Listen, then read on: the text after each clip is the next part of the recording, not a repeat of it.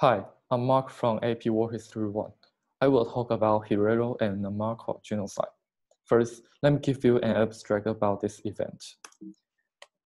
In 1904, Herero people in Southwest Africa, where is now Namibia, rebelled against German colonists. However, they were defeated by the strong German army. The Namaqua people, another native tribe in the German colony, also rebelled, which led to the same fate. During and after the war, many Herero and Namaqua were murdered by Germans. Before moving to the main part, it is important for you to know about the background information. Namaqua and Herero were the two biggest tribes in the colony. They have rivaled for natural resources such as land and food for a long time. But since they had similar military and economic power, these two tribes restricted each other but maintained equal. However, Southwest Africa became the colony of the German Empire from 1884 until 1915. Germans exploited most of the natural resources and forced people to work for their farms or factories, which raised the anger of native people. By 1903, 3,000 German colonists settled there, further disrupting the socio-economic balance of the territory. You can see the green part here is the German colony in Southwest Africa. Here are the causes of rebellion. First, colonists forced Herero, who were traditional breeders, to convert to farmers or workers. So Germans could maximize economic profits by employing these low-cost laborers. Next, colonists occupied lands of Herero people and planned to relocate them to designated places which were not suitable for stock farming. And Germans even planned to build a railroad which will encourage more immigrants to invade the lands.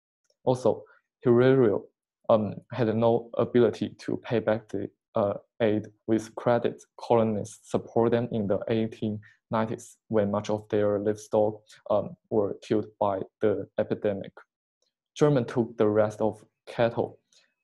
In addition, extreme racial discrimination from German colonists towards native people raised the anger of Herero and Namaqua. Of course, native people thought their natural rights to manage their own lands and business were deprived. To restore life without separation in the past, people decided to rebel. Starting on the 12th of January 1904, the Herero killed 150 Germans. And let's take a view of the leaders of the rebellion.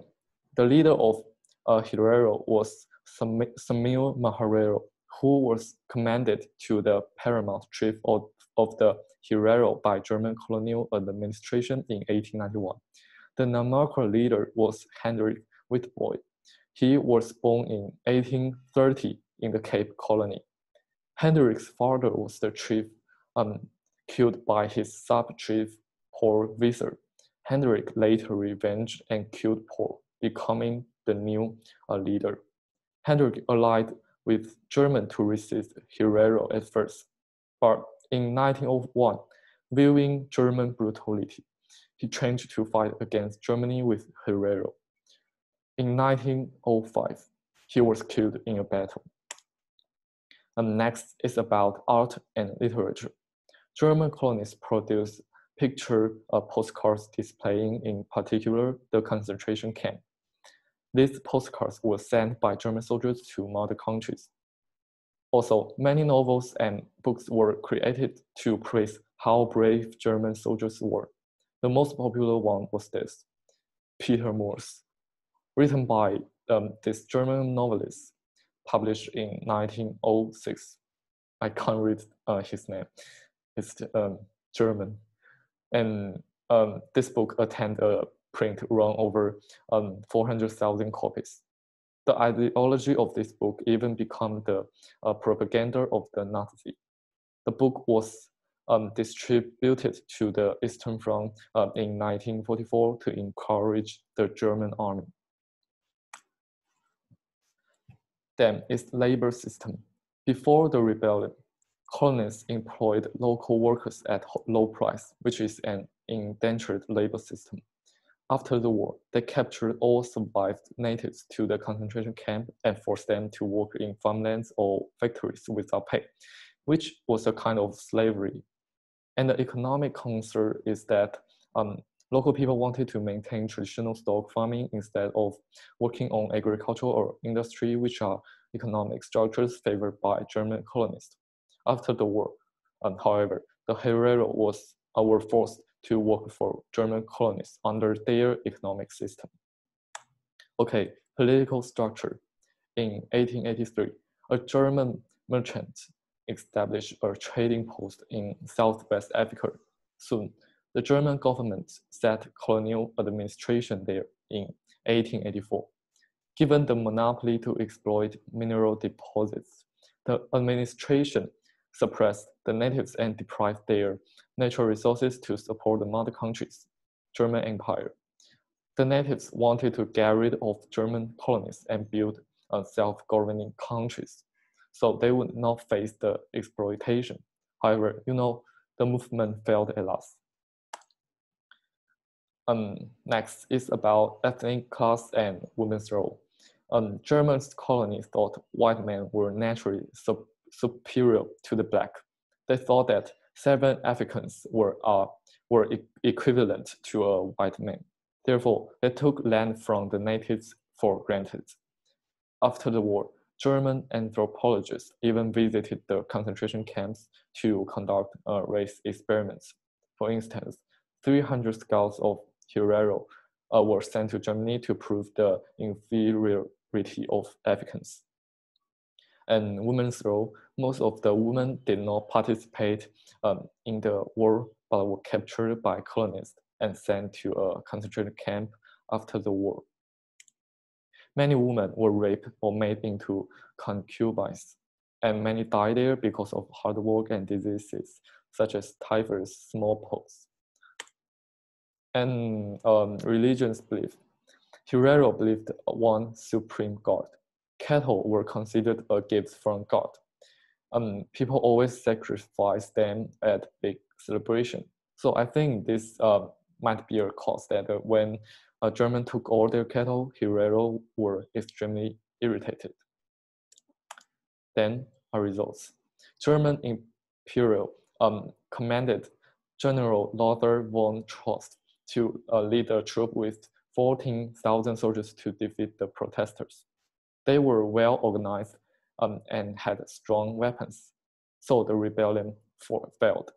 Germans killed every Herero man they saw and captured children with women into the concentration camp. Some people fled to the desert, but Germany cut down all the supplies. Soldiers guarded the boundary of the desert and even poisoned the wells. Many people died there. About 65,000 to 100,000 Herero died in the movement, taking up 75% of their population. Later in October, the Namaqua also rebelled, which led to a fate similar to that of Herero. And there were about 10,000 Namaqua died. Okay, finally, I will talk about the effect. For Germany, it consolidated their ideas that the white is superior, and even incited the claim that Aryan is superior to the other races. They gained abundant coerced labor and lands to support industrial, economic, and military growth. You can see a huge increase in the GDP of Germany through the data here. It even reinforced the German confidence and interest to compete with other European countries to gain more colony. These two reasons might be a cause for World War I. For Herero and the Namaqua people, their population decreased sharply, and the economy was devastated. But it also warned and encouraged many other African tribes to unite, fighting against imperialism and racial discrimination. All their rights and interests will be encroached by colonies. Okay, that's it. Thank you for watching my presentation.